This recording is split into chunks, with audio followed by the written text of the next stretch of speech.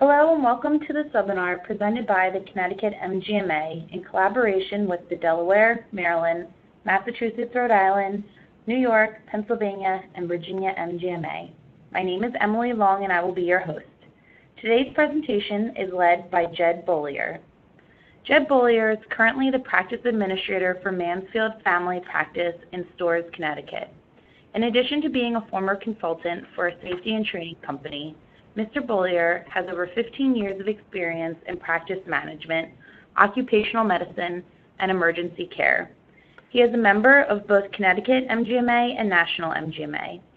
Since joining Mansfield Family Practice, he has guided the group practice to a new electronic health record, achieved meaningful use, and received NCQA Level 2 and PCMH recognition for the practice. He also serves as president of the board of directors for Newington Emergency Medical Services. As a dedicated father of 3 spirited boys, his spare time is spent coaching their baseball and soccer teams. Before we get started, I would like to review a few housekeeping items and let you know how you can participate in today's web event. The viewer window is on the right and it allows you to see everything the presenter is sharing. The control panel is on the left, and that is how you can participate in the webinar. The audio panel provides audio information. By default, you have joined the webinar using microphone and speakers. If you prefer, you can join the audio using your telephone by selecting Use Telephone under the audio drop-down box. The dial-in information will be displayed, including the audio PIN. During the presentation, you have the ability to send questions to our staff through the chat box found on the left side of your screen. Simply type in your question and click Send. At the end of the presentation, we will do a question and answer session. As a final reminder, we are recording today's webinar. You can view a copy of this presentation and recording on the participating MGMA website. Please welcome Jed Bollier with Dealing with Disruptive Patients.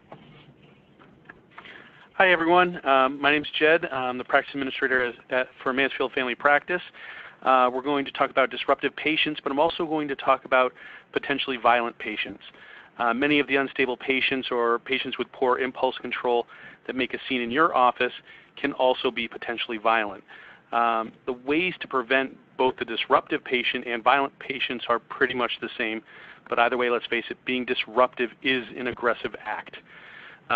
In recent years, there have been several high-profile cases of violent patients in healthcare settings. In 2014, a man unhappy with his mother's treatment entered Good Shepherd Ambulatory Surgical Center in Longview, Texas, and attacked visitors and employees. He stabbed one nurse to death as she tried to protect patients. And there are 4 others that were injured during the attack. On January 20th, 2015, a patient's son shot and killed a surgeon at Brigham and Women's Hospital in Boston. In September of 2015, a patient armed with scissors and a knife attacked nurses at a physician's regional medical center in North Knoxville, Tennessee. Between 2011 and 2013, workplace assaults ranged from 23,000 to 25,000 annually. 70 to 74% occurred in healthcare and social services settings. While most media coverage, statistical studies, and professional literature focus on more egregious and injurious acts of violence in healthcare settings such as physical and sexual assault and homicide, other acts of aggression and disruptive behavior are also highly prevalent. I'm sure every one of us has experienced this in our office at one point or another. While most of the data that I have and that is available is for hospital systems, not private physician offices, we must consider that you're treating the same people as the hospitals, as many of the primary care offices are the primary referral source, so the risk factors should all be similar.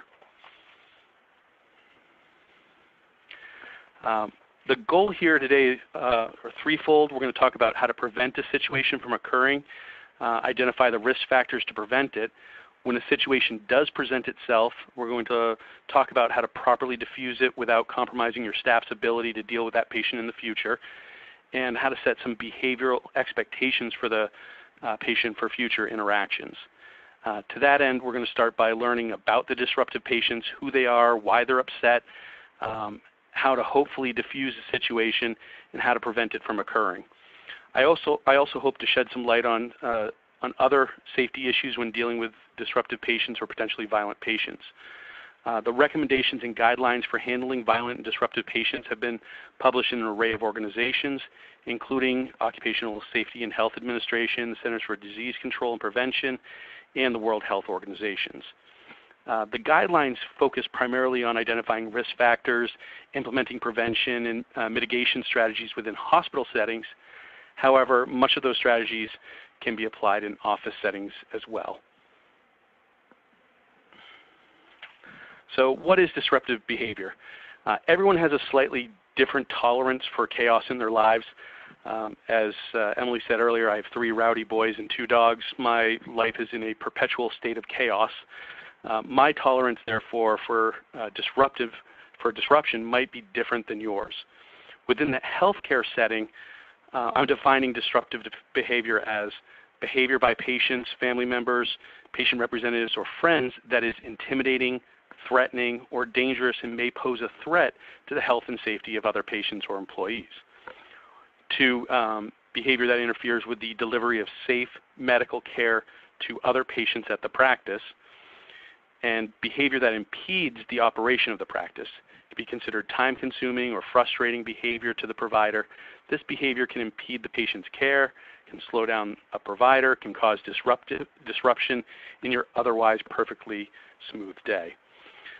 Disruptive behavior may be exhibited in a personal encounter or deployed in any media, including telephone calls or messages, emails, web postings, social media, video, or in written or printed form.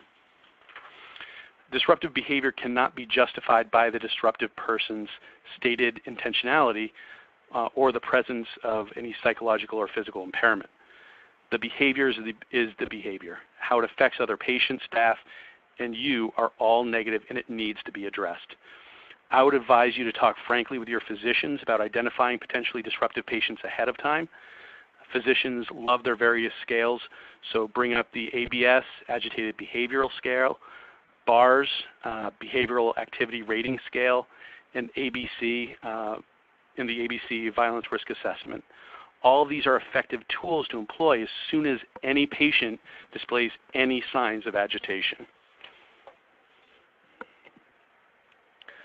Specific examples of disruptive behavior can include, but are not limited to, verbal abuse such as name-calling, racial or ethnic slurs, sexual harassment, loud or profane language, direct or implied threats. You might have a patient who's at the window just yelling at one of your receptionists and saying, I'm going to report you to the Department of Public Health, I'm going to post a bad posting on Yelp.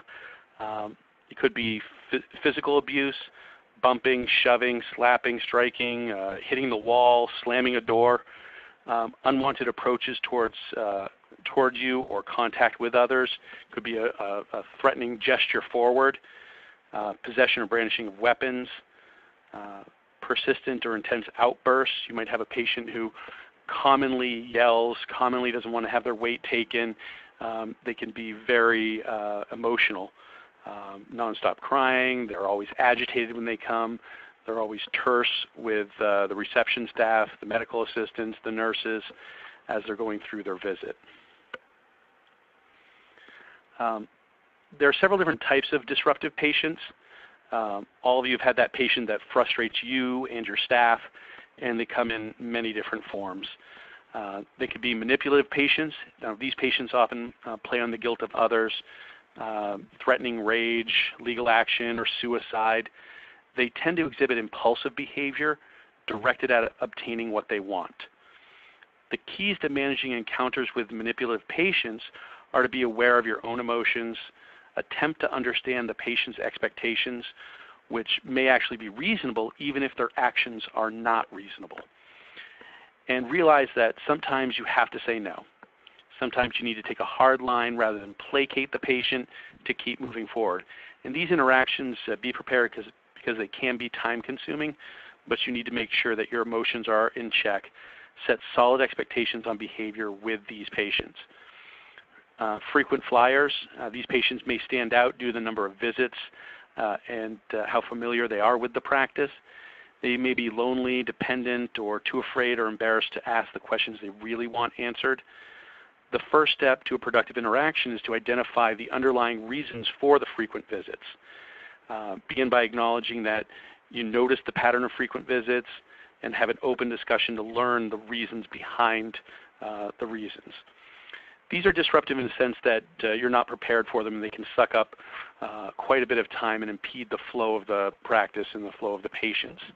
If you know that you're going to need more time or your providers are going to need more time with a patient, it's best to schedule additional time for that patient, 30 minutes rather than squeezing them into a 15-minute appointment.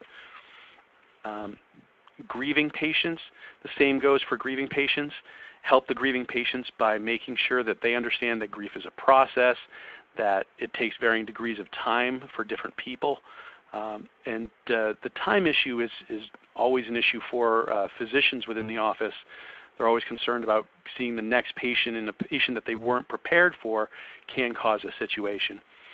Somatizing patients, these patients also, they tend to present with a chronic course of multiple vague or exaggerated symptoms and often suffer from comorbid anxiety, depression, personality disorders.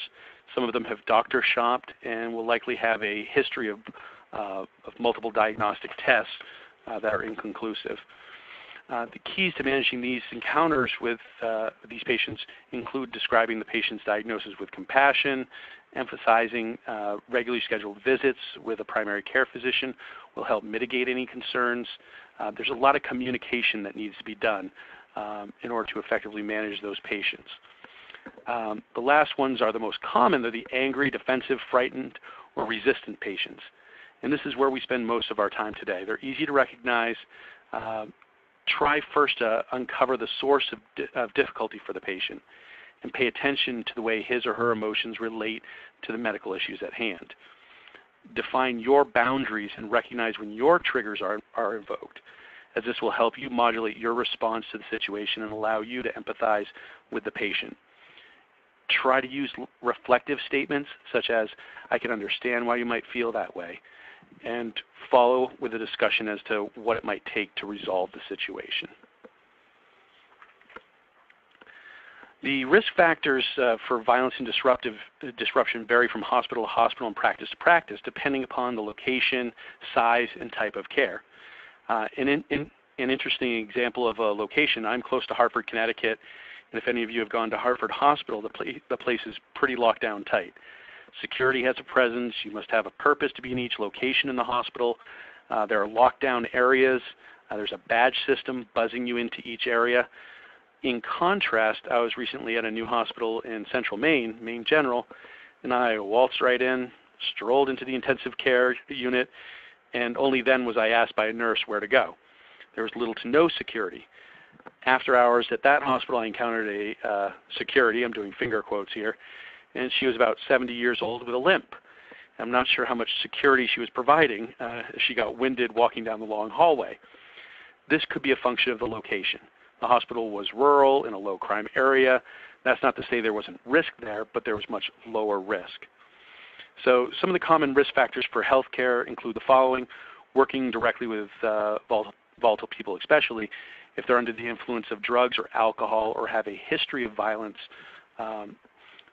working with when understaffed, especially during meal times, closing times, after hours, when there are fewer people around, long waits for service, that can make anyone grumpy, overcrowded or uncomfortable waiting rooms. If the waiting room is too hot, that can cause people to get agitated and recognize it. So I'm actually experiencing that issue right now in my office, where the AC is not working properly. My waiting room is a little bit warmer than it normally is. So we have water in the waiting room for patients. We have a fan blowing. When the patient comes in, we apologize immediately for it. So the problem is out in the open. Also, if an area is unclean, if there are magazines everywhere, that causes disruption as well. Working alone, people who, that provides people with bad intentions opportunity, and we want to deny them any opportunity. Poor environmental design, that's leaving areas that are unaccessed for an extended time period, such as a back room. That once again provides ample opportunity. Inadequate, there are some questions here. Yes, one of the individuals wrote that they had a patient with extreme body odor issue, and that was quite a distraction. We've experienced that as well. And when that occurs, obviously exam rooms are always an issue. And we had one patient who actually defecated herself in the waiting area, and we moved her immediately into one of the exam rooms with a bathroom attached. Even if the provider can't see the patient right away, you really do need to separate some of those patients because that does cause a distraction. Let's see. Yes, and I'm sure we can make the presentation available for other people.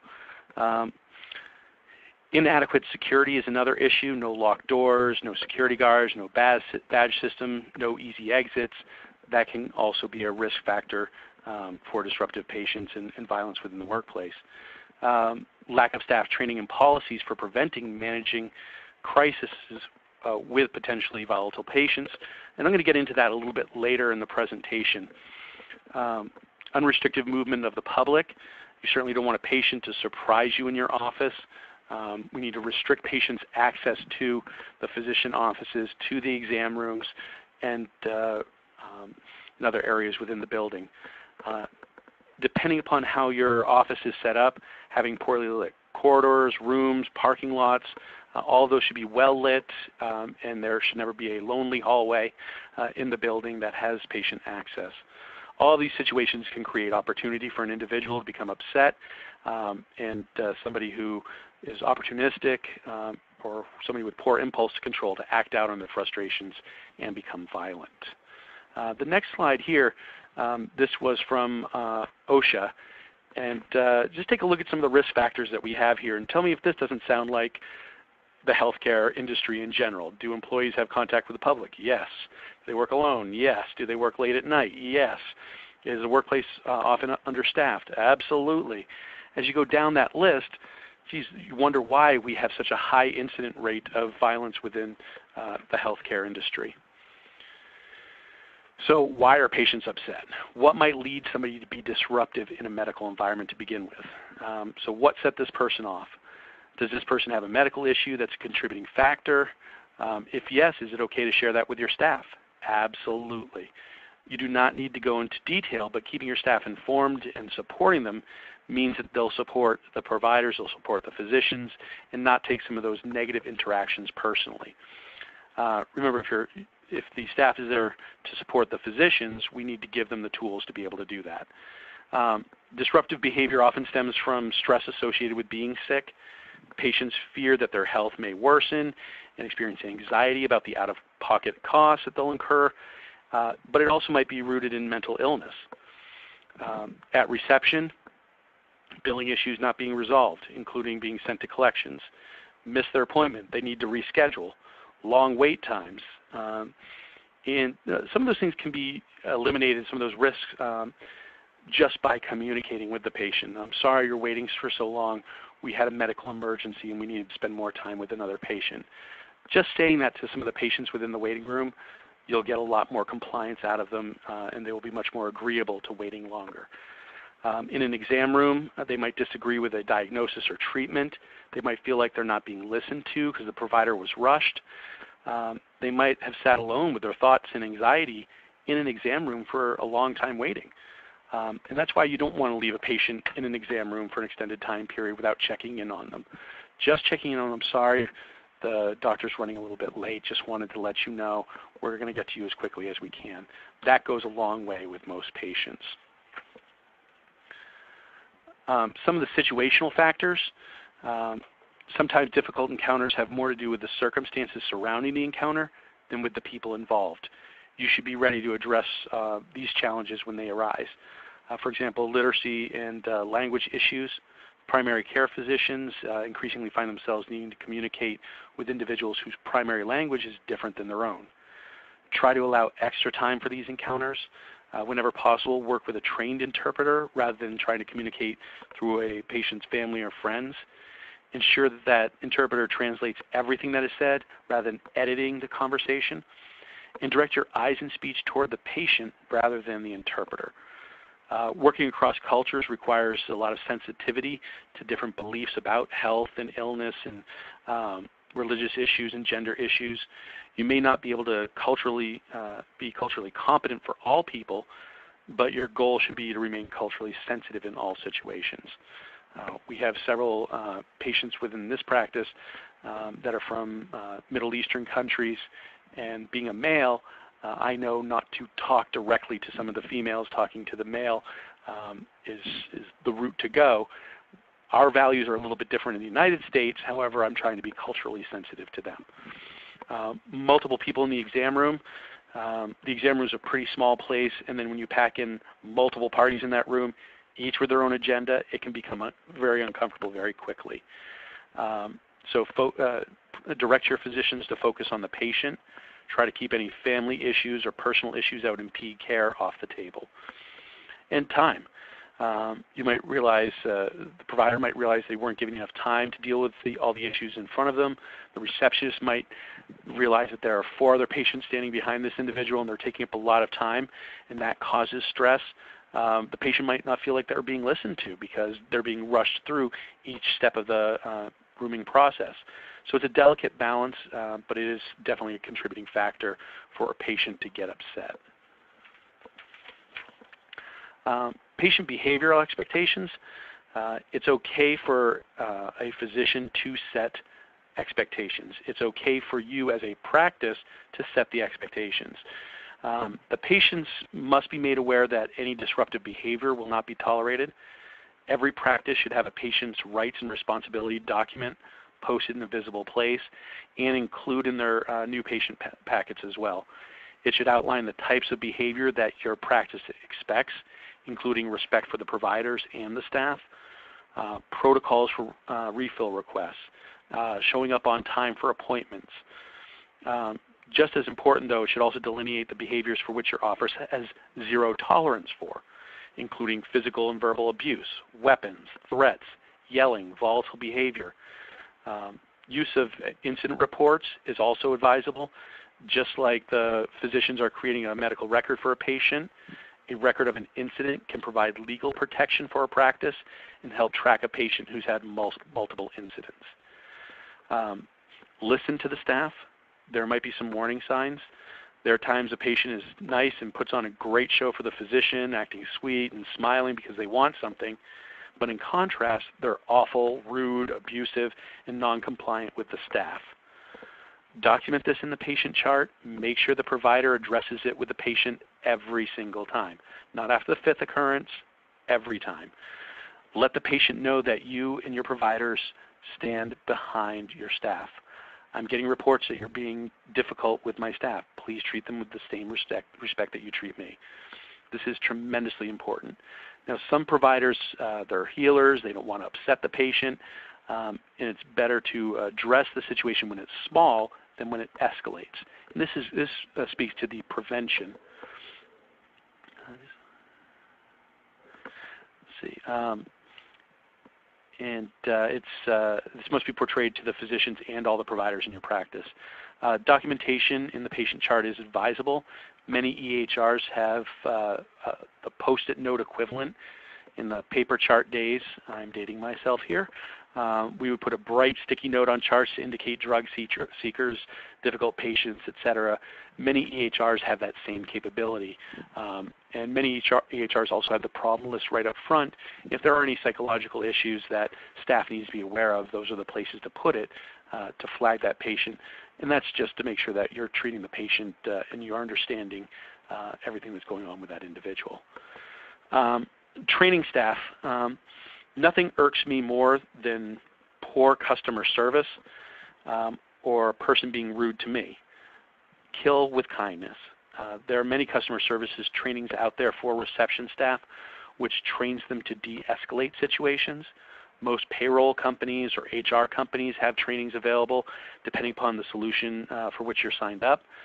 The quickest path to a poor patient experience starts with your reception staff. A rude or inconsiderate receptionist is setting you up for failure. Make sure you're hiring good people, and make sure that those staff are trained to understand any action plan that your practice chooses. Also make sure your staff knows when to get help. I know I have certain staff members within my office that handle disruption better than others. So when they get to that point where, boy, they're just going to continue to escalate the situation, they need to know to come get me, come get one of the physicians. And this is when they feel as though that situation has escalated too much. Now, granted, that can be a very subjective feeling, that feeling that it's escalated to a point where they are emotionally feeling aggravated or frustrated, or the patient's getting too upset to calm down. The patient refuses any normal de-escalation tactics, such as empathizing with them, taking them aside, and the abusive behavior continues. It might be time to get a supervisor, it might be time to get one of the physicians. Unfortunately, this could start that whole process all over again. When it's time for you to get involved, you might want to start by saying, I can see you're very upset, but we're finding the tone of your voice and actions threatening and disruptive. I'm sure we can come to a solution together. We're all here to help you. The major concern and risk is that the disruptive patient escalates to a violent patient. Be alert. Never let your guard down. Chaperones are always helpful for both male and female providers within the exam room. Evaluate each situation for potential violence when you enter a room or begin to relate to a patient or a visitor. Be vigilant throughout that encounter. Don't isolate yourself with a potentially violent person. Always keep an open path for the exit, and don't let that potentially violent person or upset person stand between you and the door. That also goes for your office. Too many times I see a physician desk in the back of the office, or a practice manager's desk in the back of the office, and the patient between the individual and the door. Well, that might look nice. It's not always necessarily safe. So make sure that you have a path to exit if that situation escalates. I've had patients in my office talking about billing issues, and I have a direct path towards the door if I need to make a quick escape. Body language is also important. Don't stand over the patient. Being on the patient level is ideal. A sitting receptionist is more likely to get yelled at than one standing at or being at eye level. I'm a tall, big individual, so I can look very intimidating. So when I'm dealing with somebody, I try to sit down or try to lean on the counter so we're making eye contact, and I become a little bit less threatening to that individual. Watch for some of the signals that might be associated with violence: clenched fist, furrowed brow, wringing of the hands, restrictive breathing patterns are all warnings from staff that something is wrong, can all help identify these patients. Snide comments: we wouldn't have this problem if you and your staff knew what they were doing. Yelling, raised voices are obviously a bad sign. A patient with a history of drug or alcohol abuse are at a higher risk in this situation, so don't get drawn into a conflict. Some primary care physicians ask their patients if they have firearms or access to firearms, so protect yourself with knowledge. You can take a look at that patient chart prior to going out and interacting with a patient who's upset at the window, so you know what you're walking into.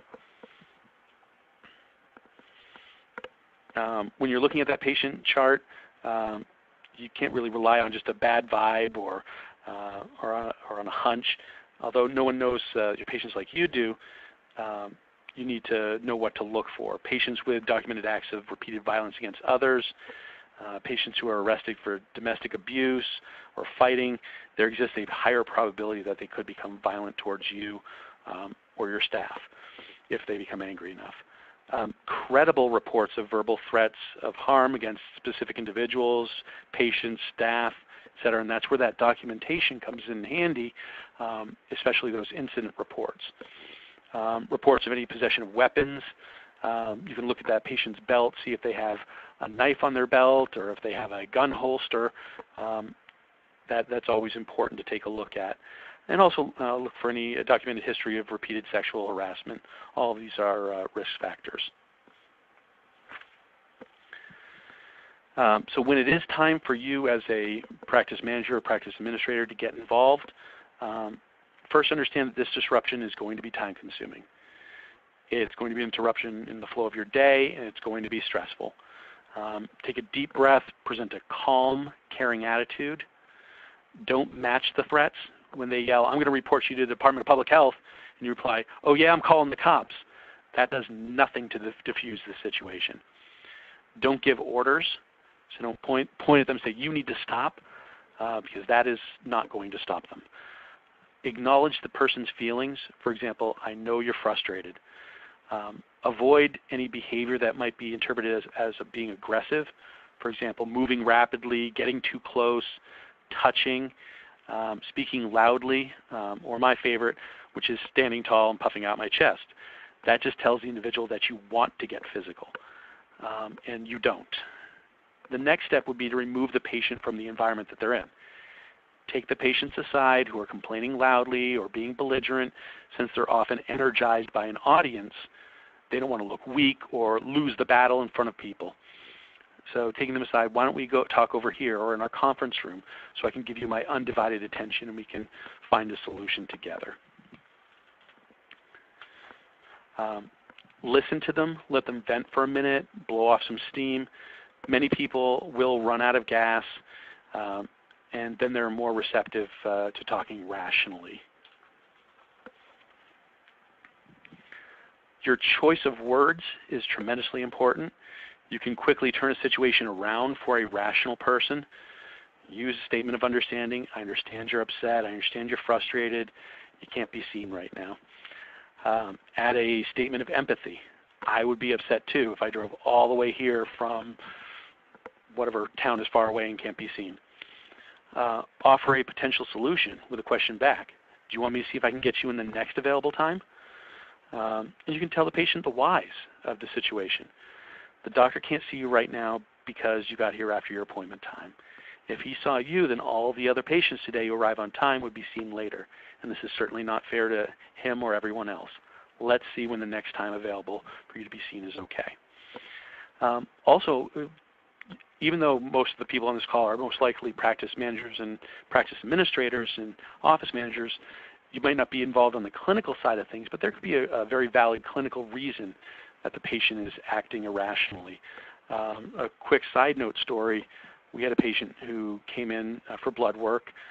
We rent out space to a patient service center here, and then came to the reception desk complaining about a bill, and just got louder and louder and louder. And he was a very large individual, about 6'4". I'll never forget him. And he had a cane, and he was waving the cane around. So I brought him into my office and talked with him there and explained to him about the bill very calmly, and he was just getting increasingly agitated. And I suggested it was time for him to leave. And he stood up, and he wobbled when he stood up. And then I, at that point, asked him why he was here. He said, "For my blood work." I said, "Okay, for what?" And at that point, we learned that he had been fasting. He was diabetic and had been fasting, and he was very ill. And we got him into an exam room. We ended up calling an ambulance for him. So his agitation really wasn't due to the bill. His agitation was due to his underlying health issue. When the situation does escalate, you still need to remain calm. As the confrontation progresses, the level of intensity could increase. The consequences should increase as well. You must remember not to ever threaten the patient. Do not say, "If this behavior continues, I'm going to discharge you from the practice." This is where it gets really difficult because you certainly don't want to lose your cool, but most people also don't like to be berated and disrespected and called names. And this is where many people start matching the irate person and escalating the situation beyond repair. So remain calm, assertive. You have continued to be loud, and it's inappropriate. Please bring down the level of your voice. I understand you're upset. However, this behavior cannot continue. Let's try to work together. Please keep in mind we're trying to help you. Eventually, at some point, there's no helping this individual. You're at an impasse. You need to know your limits. For those of you who don't know me, like I said before, I'm a pretty big guy. I can be intimidating without raising my voice. You should never go so far into a confrontation that you do not feel safe. It might be time to call someone better at confrontations with you, or call in somebody just different. even if that person is lower level than you, but you know that person has a calming effect on people, call that person in. And that's completely fine to do. The goal here isn't to win. The goal here is to make sure that everybody is safe, the patient is taken care of, and the situation is resolved. So when it is time, you should definitely humble yourself a little bit and call somebody else in. You can also make pretty clear statements to that patient. It doesn't seem as though we're making any headway. I feel really bad that I couldn't help you. We have other patients waiting. Maybe we can talk again soon about this. I think it's time for you to leave. If the patient does leave at that point, super, situation's over. They might continue to yell out the door, try to get the last word in. For those of you with teenagers, you know what I'm talking about. Don't engage, it's over.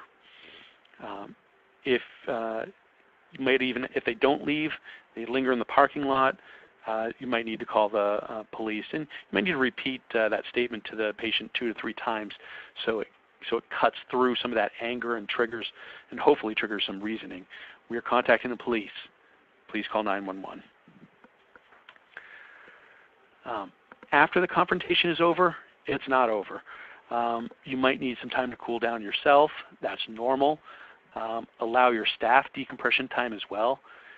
You all might need a debriefing afterwards. Talk about the situation, how you might have avoided it in the future.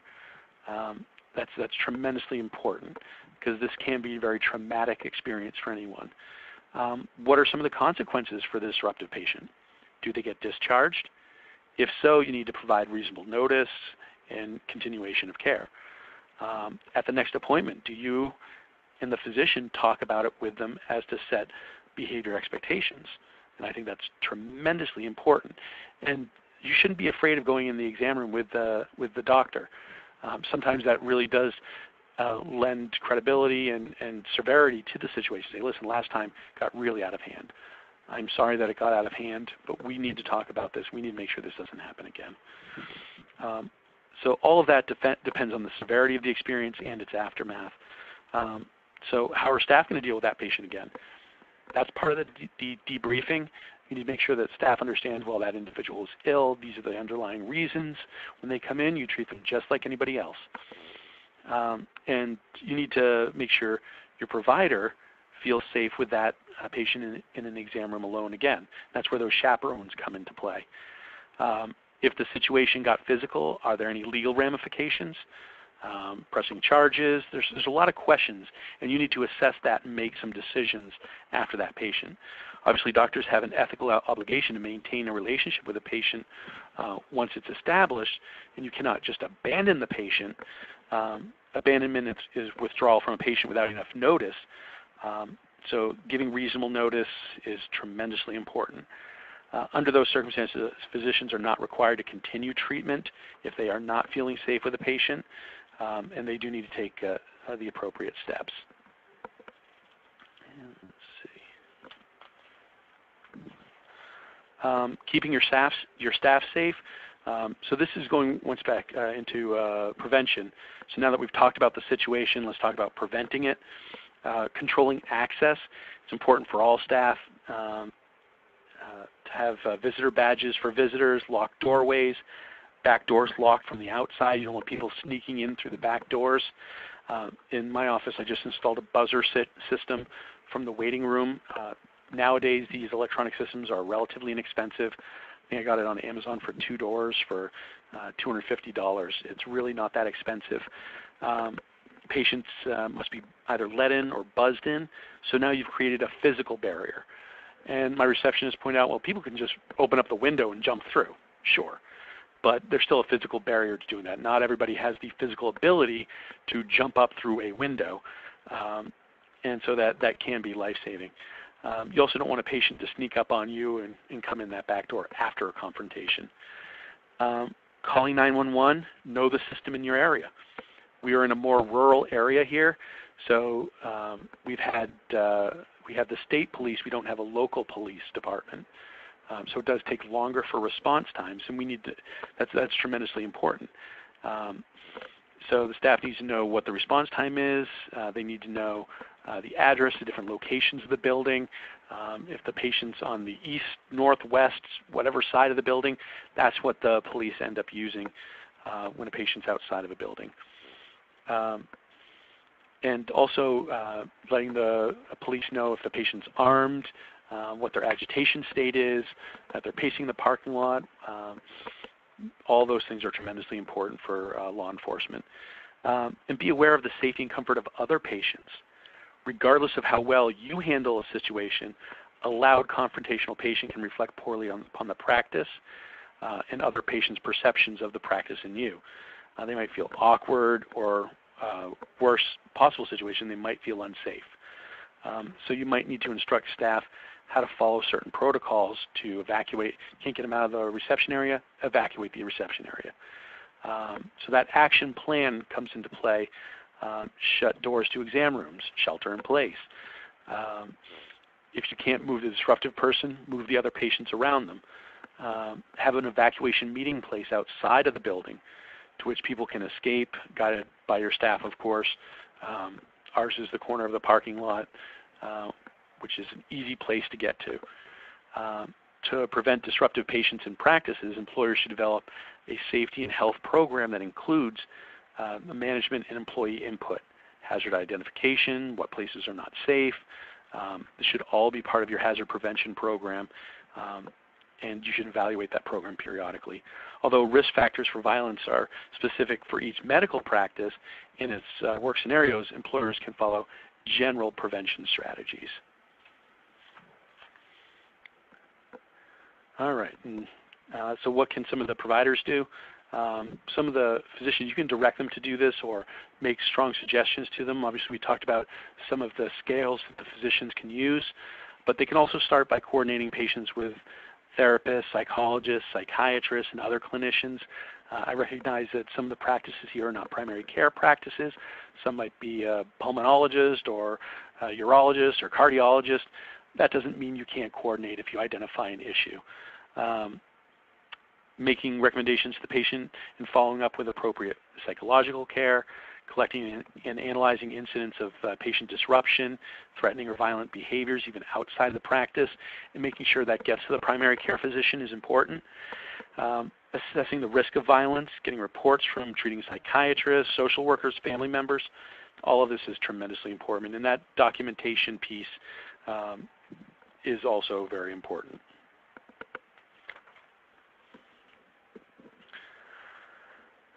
Provide a safe environment for you and your staff. Environmental designs, and this is a normal thing, develop emergency signaling, alarms, monitoring system, maybe having a buzzer. Some security companies, ADT, Alert Security, Tyco Integrated Security, all of them have a panic button, and they're wireless now. You can install them right underneath the desk at reception. They're not very expensive, and that can link directly to your security panel to call 911, call the fire department, etc. Overhead paging systems are tremendously important as well. The old way of doing a code gray or paging Dr. Gray was what used to be used in some hospitals. You can use that in your office environment as well. I'm going to say this only because it's a suggestion by OSHA, although it's not remotely practical in a primary care setting. However, install security devices such as metal detectors to prevent armed people from entering the practice. In a more reasonable way of doing this, in this office we have signs up saying that we will not allow weapons in the office. And they're prominently displayed at every single entrance for people to see that weapons, smoking, all those things are not tolerated within this office. And we have had patients who have appropriate conceal and carry cards bring weapons in, and we say, you know what, this is private property and we prefer not to have that here. We also have had law enforcement officers come here with their badges in their uniform to be treated. In those circumstances, yes, I'm perfectly fine with a police officer carrying his gun. That's what they're supposed to do. Design the waiting areas to accommodate and assist visitors and patients who may have a delay in service. So having a TV in the waiting room, a digital bulletin board, magazines, internet access, keep them occupied. Also maybe having a separate area for kids. Some people get agitated by kids running around or but having like a little play area, regardless of the type of practice, is always advisable. Design the physical barriers to private areas. Provide a separate designated staff bathroom, emergency exits, enclosed nurses' stations, because that creates a barrier between the patients and receptionists. Install deep service counters. That's another way of doing it. That way a person can't just reach across and grab somebody. Arrange furniture and other objects to minimize their use as a weapon. Within our area, all of the reception chairs are moved away from the reception window. And of course, not all of these suggestions are entirely practical, but this is OSHA's recommendations, so I'm somewhat obligated to review them. Make sure you have signs such as employee access only, private. As silly as it sounds, it is tremendously effective. Some of the administrative controls. Design staffing patterns to eliminate personnel from working alone and to minimize patient waiting time. I have 2 staff members who are in the office at 7:15 in the morning preparing for the first patient, which arrives at 8. Sometimes we have patients lined up outside. They are not to unlock those doors until there are enough people in the building. So that's just a simple prevention way of making sure that A, staff doesn't get frustrated, and B, they're not alone. And restrict the movement of the public by card control access, closed doors, signs. We've talked about that already. And develop a system for alerting other administrators, practice managers, physicians, or security personnel if you have them when violence is threatened. So, in summary, prepare the provider schedule. Allow enough time for patients who will demand more time. Remember to use the right phrasing. I understand you're upset. Let's work together for a solution. We talked a little about some of the words you should use. Train your staff. Make sure they know good customer service, how to deal with the irate patient, when to contact you, and how to call 911. Prepare your location. Know the unsafe areas of your practice. Make sure your waiting room is clean. Make sure there's enough space. Make sure you have well-lit parking lots. I know everybody's kind of chuckling at this one. Have enough staff. Too few staff can stress out existing employees in raising the probability of a situation. Also, provide opportunities for unstable patients to be alone with staff, and that's something that we want to try to avoid. Have a plan when things go the wrong way. So you know when you've reached that impasse what the next steps are. Physicians who are burned out, stressed out, and generally frustrated or overworked are more likely to react negatively to patients, not just those with the characteristics that may contribute to a difficult encounter. So recognizing your own triggers, your provider's triggers, and knowing what personal baggage we bring into the exam room and reception desk can be valuable. So I hope everybody found that valuable, and I am willing to take any questions, and hopefully I can answer them.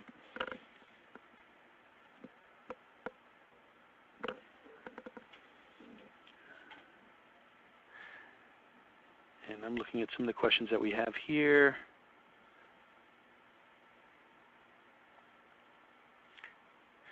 Yeah, we've had some issues with patients demanding narcotics. In the past couple of years, we've had new providers join the practice, and that usually brings drug-seeking patients into the practice. We have one provider who is board certified in addiction medicine and prescribes Suboxone, methadone, et cetera.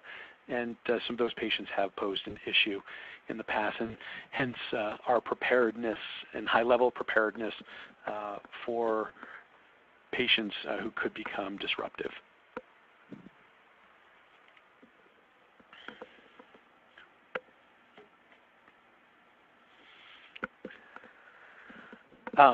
That's a great question. So somebody wrote, how do you recommend an office doctor or manager respond to a disruptive patient who left them a bad review?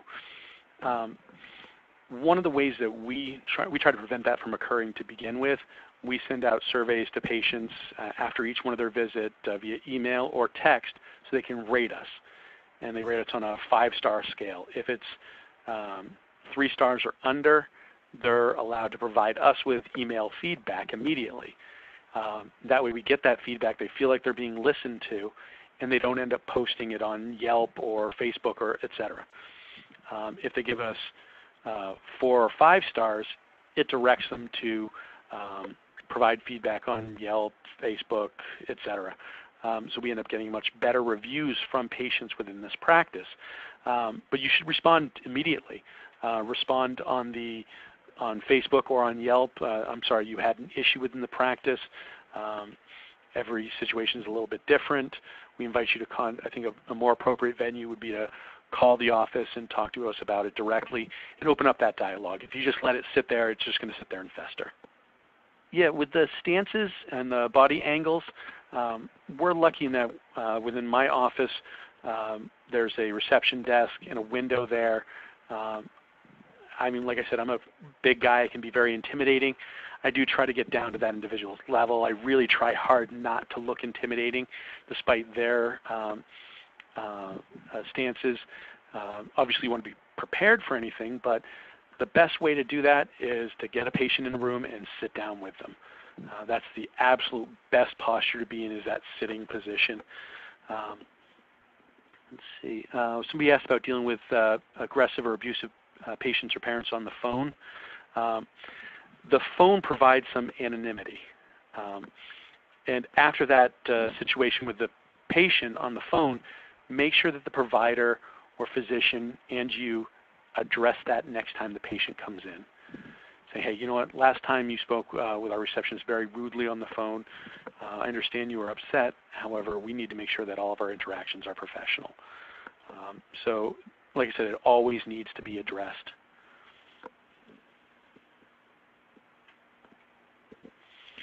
Yeah, we've had a similar issue with some discharged patients that they do want to debate it. At that point, your interaction with them is really over. They're no longer part of the practice, and it doesn't serve any purpose to continue a dialogue with them.